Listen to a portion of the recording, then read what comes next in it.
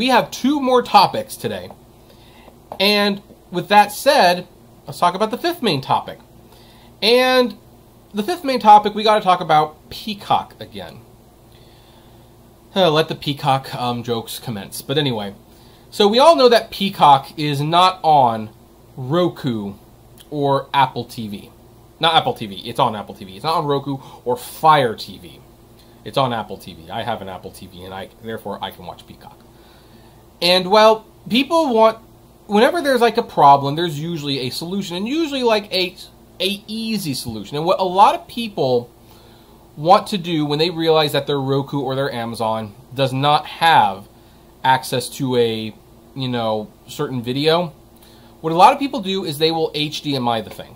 And that means they will take their laptop and they will take an HDMI cable, they will plug it into the TV, they will plug it into their laptop, and they will open the video and they will play it from the computer to the TV through an HDMI. It's very, very, very simple to do.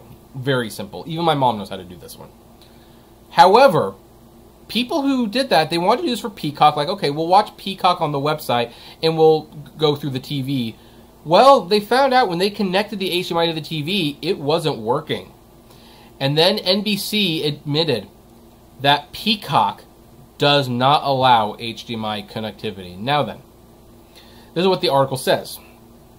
Peacock, the new streaming service from Comcast and NBC Universal, officially launched Wednesday with a free tier that includes live channels and thousands of hours of movies and TV programming, as well as a $5 per month premium version with even more content as well as the channel's original series. The service, much like its rival HBO Max, launched without deals to be included on the Roku and Amazon programs. And we discussed this in last week's episode, and if you haven't seen the videos on why HBO Max and Peacock are not on Roku and Fire TV, you can go to my Aptrepreneur Vlogs channel and watch those videos. They're not terribly long, and it basically comes down to data. Seem to be talking a lot about data these days on the show. This left users of those platforms looking for workarounds, and one of them, it appears, does not work. Many users, including those who were watching English Premier League soccer telecasts that were exclusive to Peacock on launch day, noticed and pointed out on social media Wednesday. Some TV users who can't get certain services on their Roku or other platforms will run the services on their computer and plug that computer into their TV with an HDMI device. But with Peacock, that workaround doesn't work, and when users try, they get an error message with a picture of a cat and a message says, "Something went wrong. Sorry, your video configuration is not compatible with Peacock. Try disconnecting an external monitor." In a tweet, Peacock confirmed that HDMI connectivity is disabled. They tweeted, "HDMI connectivity is not supported at this time. Users will not be able to view via external monitor connection. They will need to use their PC, mobile, or one of our other supported devices directly." That tweet was sent after 3 p.m. Eastern on Wednesday, hours where a Bitcoin-related hack briefly disabled every notified Twitter account. Peacock also put a list of platforms that do carry Peacock, which includes most Comcast boxes, some from Cox Encounter, Apple TV, Chromecast, Xbox One, and the smart TV platforms of Vizio and LG. Now then, what do I think about this? I'm confused, frankly. I don't know why they did this. Now look, I understand why they're not on Roku and Fire TV. Again, there's data information. Like, they have created their own little algorithm. They want their own little ways of collecting data, and they want to control that data. They don't want to concede that data, or at least not as much of it, to Roku and Amazon. Because data is their product. You are the product. They are not making money off the subscription. They are making money off the ads that they will be putting on that app. As a result, they want to collect the data. But that should not be an issue with an HDMI. If you are watching this through an HDMI, you know what? You are still running this program through the browser, off the website.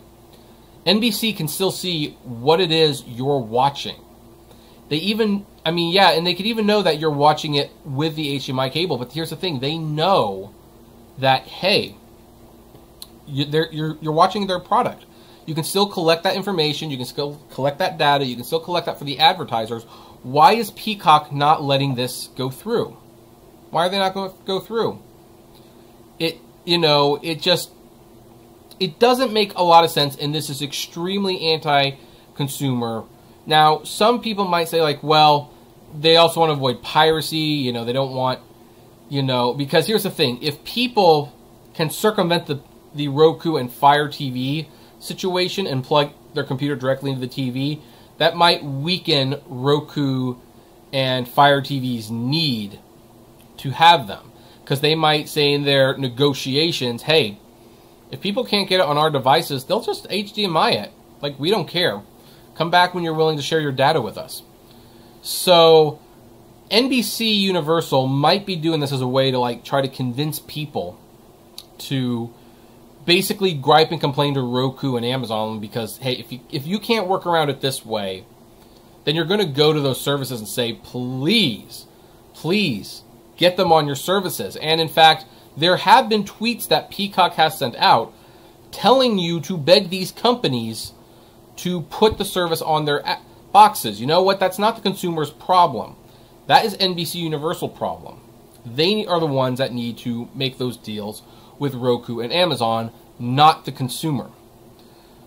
But aside from that, I don't see what purpose this serves. Because again, you're still collecting the data. You're still seeing the viewing habits. You're not sharing this data with anyone.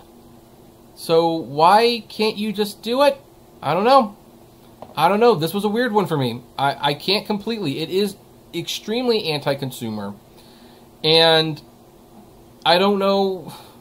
I just don't completely understand this. By the way, I do seem to believe that HBO Max does work if you HDMI it, so apparently Warner Brothers doesn't see a danger in this, but for some reason NBC Universal does. Well, whatever. I don't know. I would like to know what you think about this. Comment below, like, favorite, share, subscribe, and as always, flame responsibly.